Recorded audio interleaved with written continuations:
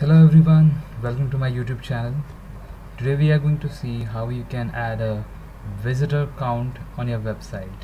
It can be any website with HTML, PHP or JSP. So before we proceed, we need an HTML file. So let's begin with an HTML file. This is a basic HTML where you can just type your simple code just to show how you can present your head end. Not much with the words so far. Then we can just name it as visitor counter. This will just add a count in your page where you can verify how many people visited your blog or a website. So this is the head part, and now we'll come to the body part. Sorry. So I'll save this file as my, let's say, website.html. I'll keep it as HTML.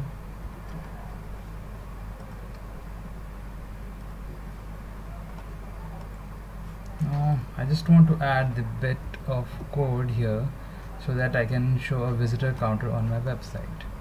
So there's a lot of method to show how you can add visitor counter, like doing with the code, adding the loop, and saving the visitor count in your database. But what in case when you are having a website in HTML where you don't have any access to database? What can you do? So this is a simple method. Just go to hit web counter.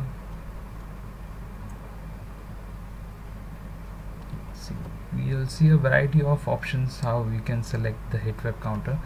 Let's say I'll select this one. This looks elegant. Then scroll down after selecting this one. Okay, so the page name is optional, you don't have to enter anything. The starting count would be 0 as always. If you want to count it someone like incremental count with 13 or 14 or whatever it is. The number of digits, it's like 5. You can maximum keep it till 9. 5 as in 1 2 3 4 5, so it will count till 5 digit. If you want visitor count to be more than 5, then you can just adjust with the following option. Leave the select categories blank. Now here's the counter type. This is the important part, the counter type. Now depending on what type of counter you want, you can select the option here. The first one is the page views. It's like number of times the user visited your page is page view. Like it's like a single user can visit your page 10 times, so it will count 10 plus. And the other hand, the other option is unique visitor. That defines that particular user has accessed your website only once, so it will count as 1. If the user trying to access your website multiple times, it won't increment, as the IP is recorded. The IP address of the user is recorded and saved as a unique visitor count. So let's give it a try with the page views first. Just click on the get counter code and you'll find this code. Just copy paste this part, copy this part and paste it between your body or anywhere you want in your HTML page. This is just a basic example. So let's say I saved it. Now I'm gonna run it.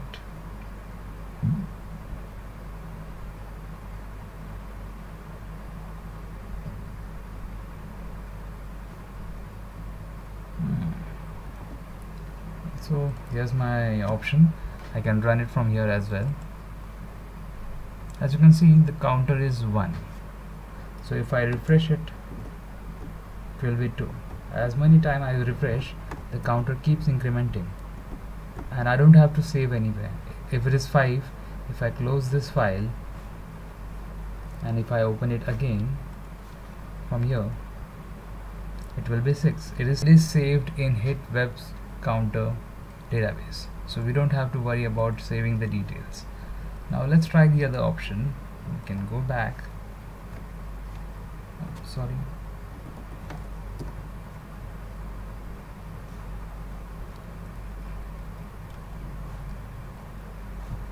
Select the other option, like the unique visitor.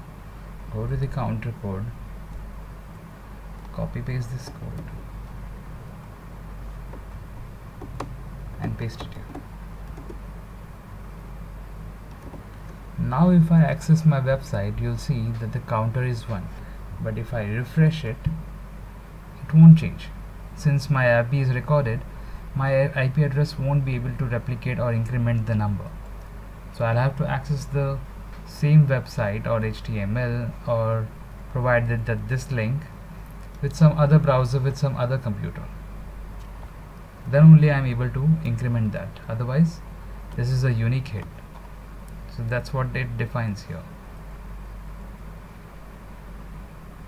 The page views, which defines that the user accessed your web page how many times, but the unique visitor defines that how many unique hits you got from the different types of user. Even if I open with this other browser, Mozilla, it won't increment the count since it is calculating with the IP address. I hope you like my video, and I'll see you soon in the next video. Thank you so much for watching. Bye.